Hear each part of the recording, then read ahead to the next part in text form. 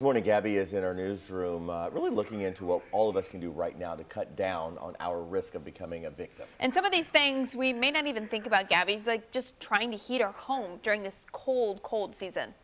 Yeah, even when you're just trying to get warm, safety has to be top of mind. So just remember these couple things that we're going to tell you about. Take a look here. Make sure if you have a fireplace or space heater to keep anything that could catch fire at least 3 feet away. Fire officials suggest that you never rely on a stove or oven for heat, not just because of it being a hazard, but because of the toxic fumes that can build up easily in your home, like carbon monoxide. Most importantly, make sure your fire detectors are working properly and have a rescue plan in place. That includes knowing where you and your loved ones should meet outside in the event of a fire.